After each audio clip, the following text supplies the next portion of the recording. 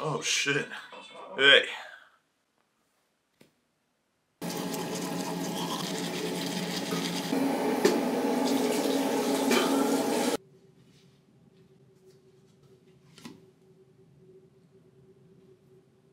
So if you guys can't tell by the title of the video today, we got a chest day coming up. And normally I would start off by doing flat, go up to heavy single or something, heavy double, triple. But I'm not going to do that today. I know I've altered my push program like 5, 6, 7 times in the last year. But I think I've finally, you know, found something that works. And as I've mentioned before, my front delts and upper chest are heavily lacking compared to my lower chest just from doing so much flat bench. So because of that, I'm going to start off with incline, do a heavy single, go into standing overhead press, and I might actually not even do flat bench at all. I might actually stay away from flat bench for a couple months, build up the strength, and see where we go from there, because once I hit this 585 deadlift, the bulk's pretty much over, it's going to be done. We're going to go into a cut phase, and then we'll return to strength from there.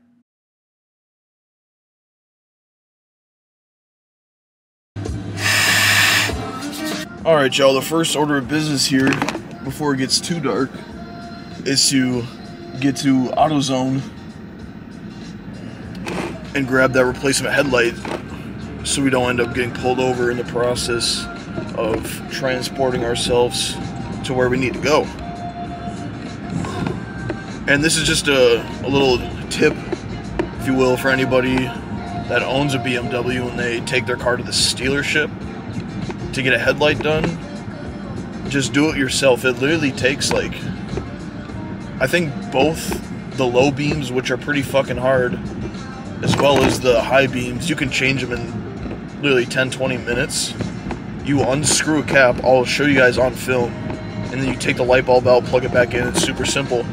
And my point is, when I would go to the dealership, just I believe it was the high beam alone, which is just like a normal headlight, that's the easiest one to do. I think they charged me like $250, and if you go to AutoZone and you get a simple fucking light bulb, it's like $21. And this is where it gets fucked too. Just hold on. When I had my low beams go out, it's already pretty hard. God, my camera's just fucking sliding around. Anyway, when I had my low beams go out, right, it's the hardest, I don't even know what to call it, hardest light to get to, just in the front of the car, if that's even the fucking right term. But the dealership charged me they quoted me $850 for that lamp, because you're supposed to take off the wheel, yada da. But if you turn your wheel to the opposite side that the light's on, you can take off the cover, unscrew it, take out the light bulb, put it back in. You guys are going to see how to save like thousands of dollars from this dealership. Trust.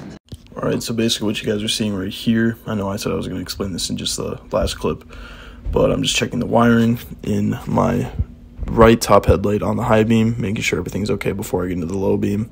You can see my dog running around there. My mom in the basement with me, or the garage too, just making sure I'm not fucking up my car too hard. Got some mad plumber's crack going there, as you just see. And right as I wrap this up, I get down into the low beam. And this is what I mean. You just turn that car a little bit. You get into this really nitpicky hole, and I'll circle it. You can see the holes 1, 2, or the pins 1, 2, and 3 that you gotta loosen up. You can pull that beam right out, get it back in. And while I was filming this video, this was just making sure. So I was actually just pulling on those pins that you can see right next to the light. And I think right here is when I actually pulled it out.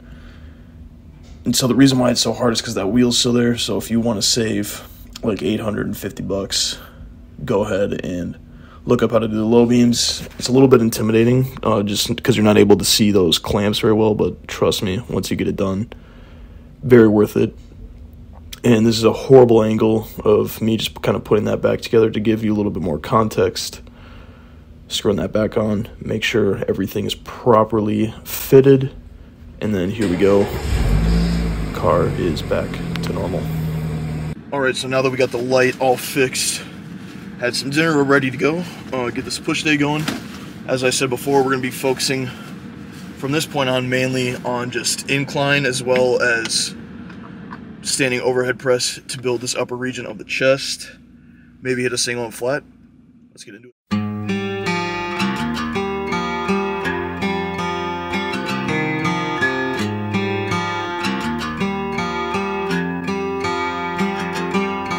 Prison gates won't open up for me. On these hands and knees I'm crawling. I reach for you.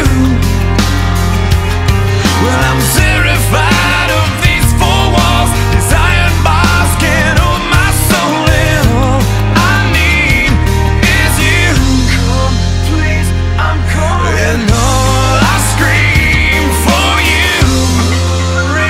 I'm falling. I'm falling. Show me what it's like. The last one standing. And teach me wrong from right. And I'll show you what I can be. And say it for me, say it to me. And I'll leave this life behind me. Say it if it's worth saving me. Heaven's gates won't open up for me. With these broken wings I'm falling. All I see is you. These city walls ain't got no love for me. I'm on the ledge of the 18th story. All I scream for you. Come, please, I'm calling. And all I need from you. Hurry, I'm falling. I'm falling. Show me what it's like. The last one standing. And teach me wrong from right. And I'll show you what I can be. And say it for me, say it to me. And I'll leave this life behind me. Say it if it's worth saving me. I'm falling.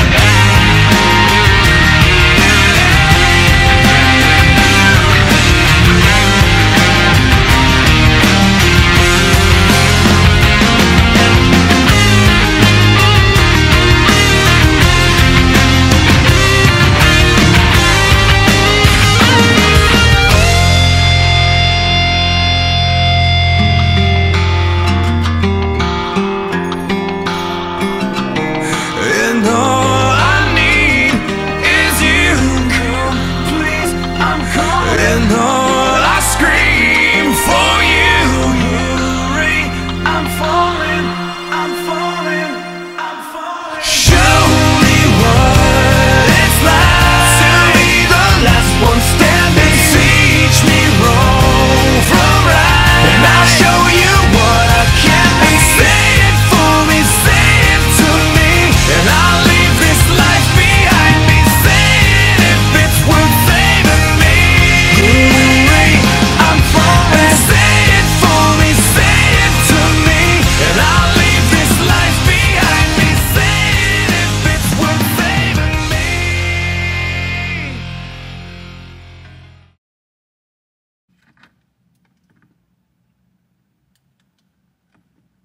Now that we're in focus and that workout is over, I would say that's not too bad. Got 2 PRs on incline, new 1 rep max, 305 pounds, and 235 for 8 on an AMRAP. So all in all, pretty good.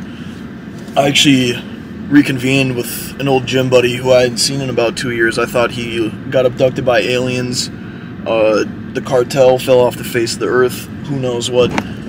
Anyway, we located the homie. We reconvened. He's about to pull 585 on a stiff bar on Sunday, which is fucking nuts. Because I can almost barely do it on a deadlift bar, which is coming soon. And anyway, now that that's said and done, that workout is said and done, we're gonna go home and, you guessed it, make some fucking eggs or something. I don't know. Just gonna throw something quick together. I ran out of protein powder recently, which kind of sucks, because I could just slam those shakes like that and get pretty much all my protein that I need through that. But we're gonna get it through some real food today, which is probably for the better. Can't complain. And yeah. Also, I would like for anybody who's gotten this far in the video, if you have, thank you very much. Drop a comment on who you think is a more heinous driver, because I need to end this debate. And that debate is, who's a worse driver between a BMW driver and a Nissan Altima driver? Comment down below what you think.